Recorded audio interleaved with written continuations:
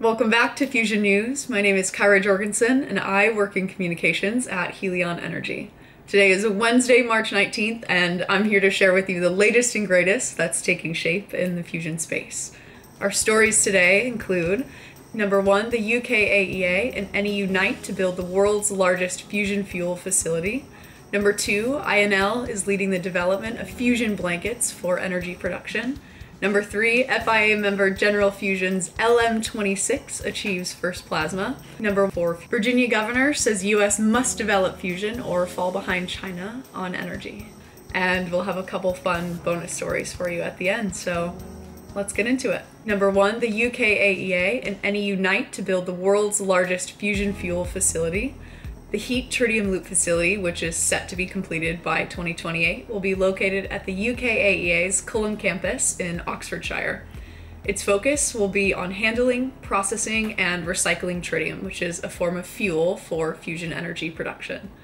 Fusion machines work by fusing hydrogen isotopes at extremely high temperatures to generate energy, and one approach uses deuterium and tritium.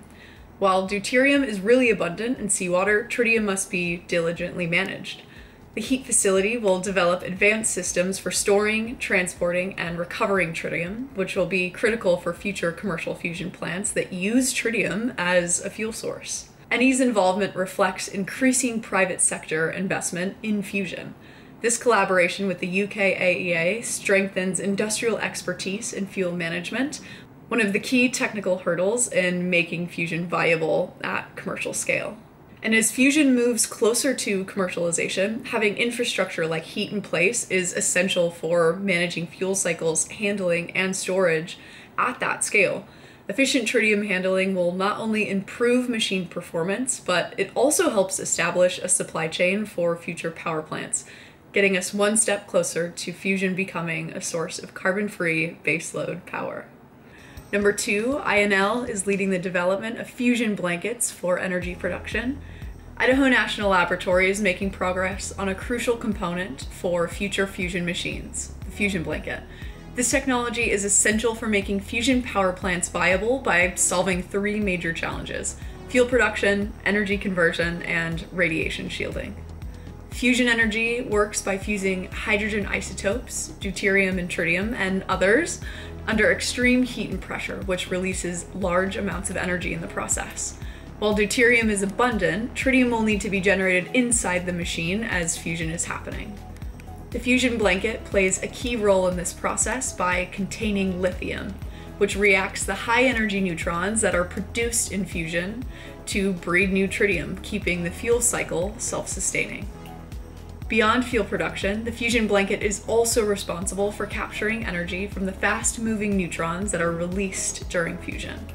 It absorbs their kinetic energy and converts it into heat, which can then be used to produce steam and drive turbines for electricity production. Additionally, the blanket acts itself as radiation shielding, which protects the machine's structural components and superconducting magnets from neutron damage, which can help extend the lifespan of the system. INL is leading the accelerated fusion blanket development through nuclear testing, or the BNT program, a national effort involving multiple labs, universities, and private companies to design and test these fusion blankets. This work is being done in collaboration with industry partners like General Atomics and FIA member Tokamak Energy, ensuring that research is aligned with the needs of commercial fusion power plants. General Atomics contributes advanced engineering and computational modeling, while Tokamak Energy focuses on optimizing blanket designs for practical deployment. Developing a fully functional fusion blanket is a major step towards making fusion energy a commercial reality. By solving key challenges in fuel production, energy conversion, and machine longevity, this research is helping take fusion energy development from the lab to commercial launch. INL's work in this area will play a major role in determining how soon fusion can produce clean baseload power. Number three, FIA member General Fusion's LM26 achieves first plasma. General Fusion, a Canadian company, has achieved a significant milestone with their fusion demonstration machine, Lawson Machine 26, or LM26. They've successfully formed a magnetized plasma within the machine's target chamber, marking a crucial step toward generating zero carbon fusion energy for the grid in the next decade.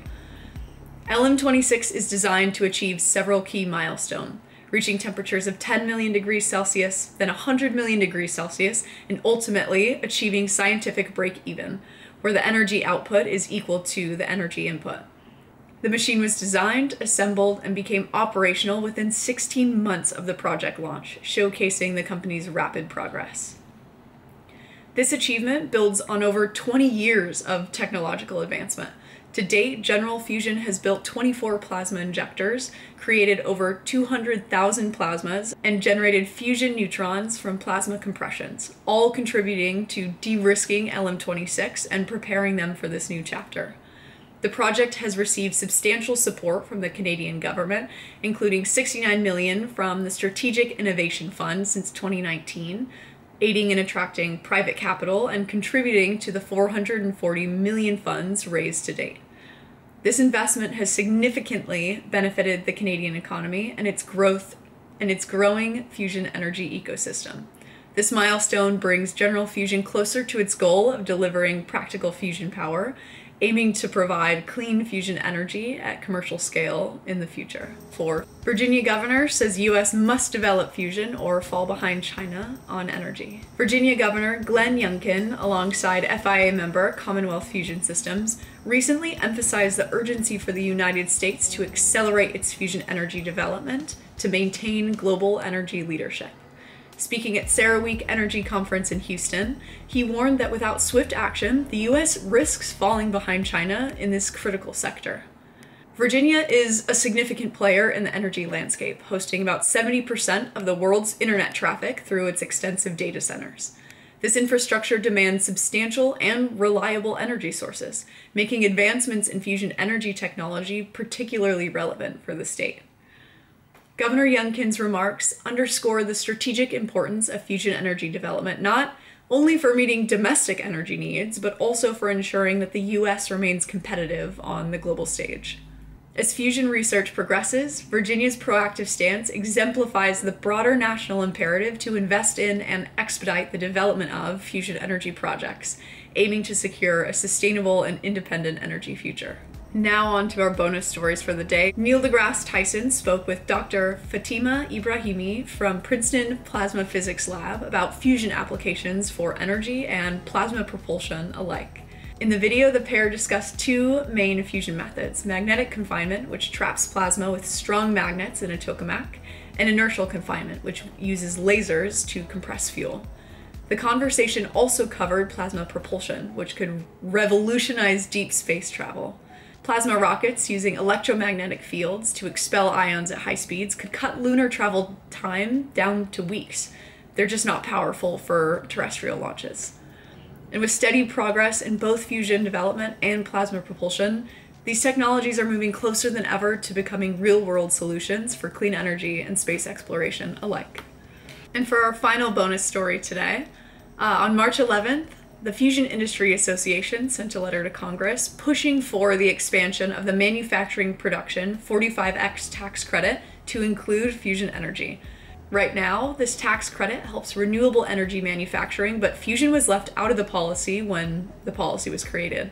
And with energy demand soaring coming from AI, data centers, and industrial growth, the FIA is saying, hey, let's fix this. So here's why this matters. Fusion is the future. It's safe, scalable, and it could power the world without emissions. China's moving fast too. They're pouring money into fusion and building a manufacturing ecosystem that could dominate this industry. If the US doesn't act, it risks falling behind. It's all about jobs and security. Expanding the 45X tax credit to fusion would boost domestic manufacturing, create high-quality jobs, and makes sure that the US stays energy independent. The FIA is calling on Congress to level the playing field. Other energy tech gets major incentives, so why not fusion?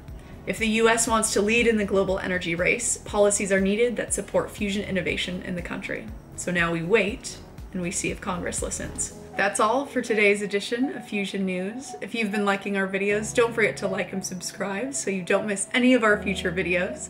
As always, thank you for watching, and we'll see you next time.